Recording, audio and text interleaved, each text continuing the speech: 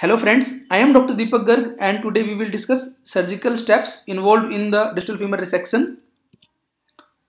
We will directly start with a case. This is a case of distal femur high grade sarcoma. We will look at the surgical steps involved. So there are mainly three steps involved in the surgery. First is a wide local excision of the tumor. Second is a bony reconstruction and third is a soft tissue reconstruction. So these are the three steps that are there. We start with the wide local excision. We will keep the patient in supine position. Then we will prepare the entire leg from the inguinal area to the feet and we will not use any tourniquet. Then after the painting draping, we will mark the bony landmarks. We will mark the ASIS, patella, joint line and tibial tuberosity.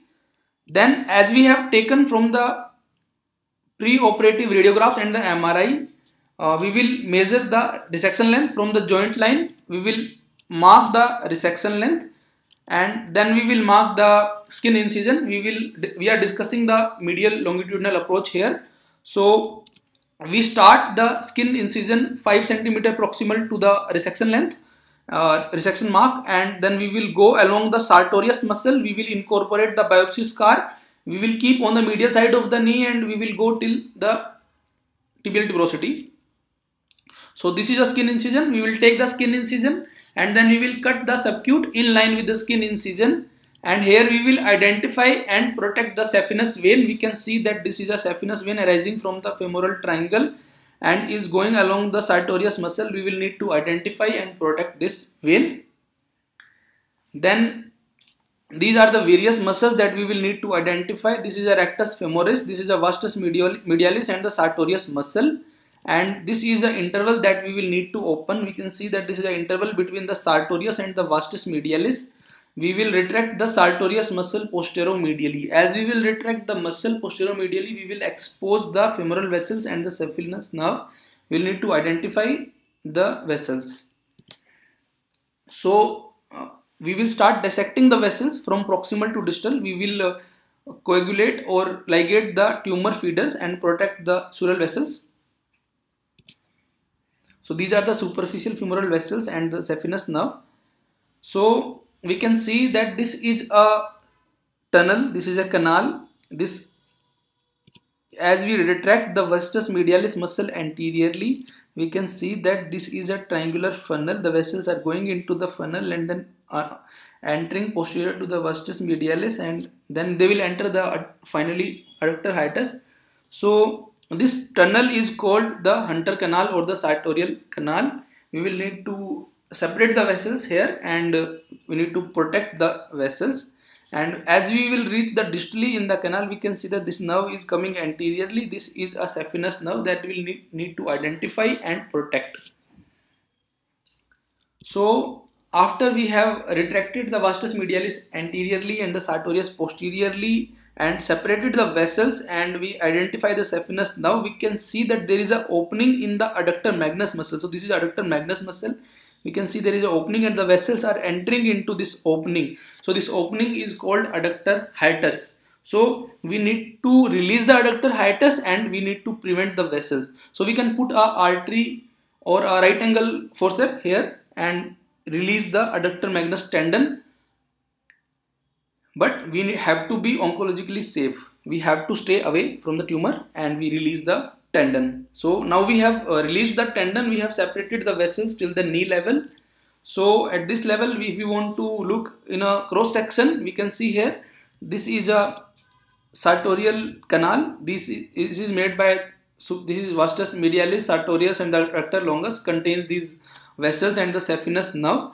We can see if the tumor size is more than 13 cm, the sartorial canal is usually displaced. So the pre-operative MRI are crucial to see before we plan for the surgery.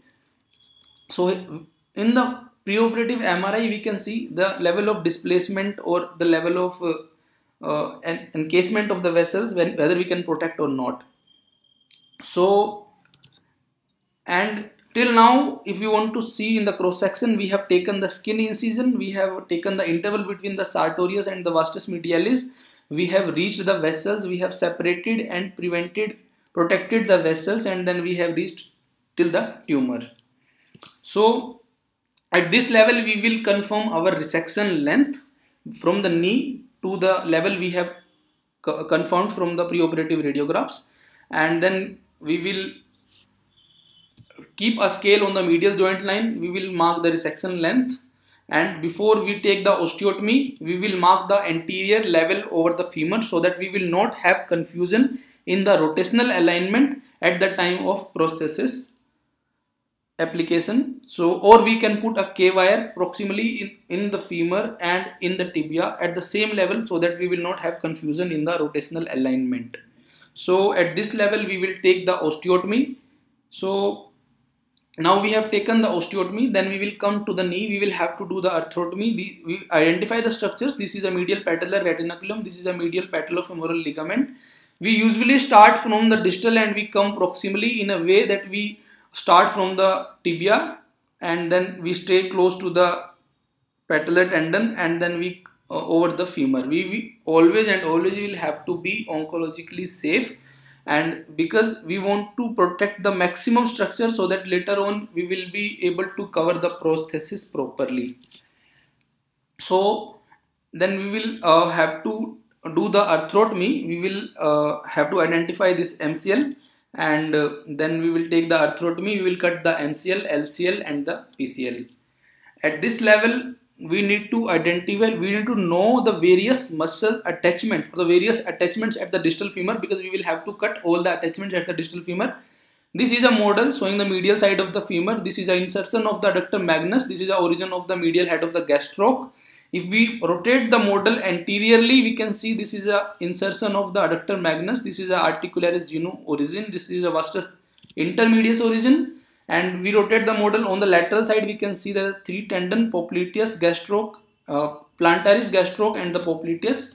And on the proximal side, this is a origin of the sword head of the biceps. And if we rotate the model posteriorly, we can see this is a biceps and is a adductor insertion. This is a plantaris, both the head of the gastroc. So at this level, we know that we have at least 4 tendons that we will need to cut. We have plantaris, both the head of the gastroc and the popliteus. And if we will go proximally, the resection length is more and we need to go proximally, then we will need to cut the biceps and the adductor tendons as well. So, and we also should know about the popliteus space. So these are all the muscles that we should know. This is a semitendinosus, semimembranosus, biceps, popliteus, gastroc, both the head of the gastroc. So these muscles, biceps and the semitendinosus, membranosus, crossing the knee joint and inserting over the tibia. So we need to protect these muscles and the tendons. So now we start releasing the muscles one by one. First we will release the medial head of the gastroc. We protect the vessels. Then we will need to release the posterior capsule, because the vessels are lying just posterior to the capsule. We have to be very careful while cutting the posterior capsule. We have to keep the vessels under finger, or we use a artery forceps posterior to the capsule and then take the capsular cut. Then taking the adequate protection to the vessels and the nerve. We can see this is a vessel, this is a tibialis nerve, this is a common peroneal nerve, and this is a plantaris tendon, and this is a lateral head of the gastroc. We will need to release the plantaris and the lateral head of the gastroc, protecting these vessels. Then we have cut all the muscle attachments. Now we have only the lateral side of the knee that is remaining, the lateral attachments. We can see that this is a Gerdy's tubercle, and so this is a iliotibial tract, and this is a fibula. So this is a biceps insertion. So we will need to protect them, and we will come from inside to outside, and we will release all the structures on the lateral side, including the LCL. And we can, in a cross section, if you want to understand how we will need to cut the muscles, then if this is a tumor size, we will need to stay away from the tumor. We will start cutting away from the tumor. We will stay away from the tumor. We will protect the vessels and the nerve. This is a sciatic nerve. We will take the nerve sheath as a margin if it is abutting, and then we will separate the vessels, and this way we will cut the muscles. So now we have taken the proximal osteotomy, we have done the arthrotomy, we have released all the muscles, we have protected the vessels, and we have marked the anterior on the femur. Then we will, at this time, we will separate the femur and get our specimen out. After we get the specimen out, we will measure the resection length, which should be same as the length of the prosthesis that we are going to use. So this is a now intraoperative picture. We will prepare the femur and tibia separately, then we will use the trial implants, and then we will use the final implants. This is a intraoperative picture of the distal femur megaprosthesis. So this was a procedure of distal femur megaprosthesis. Thank you guys. Thank you very much.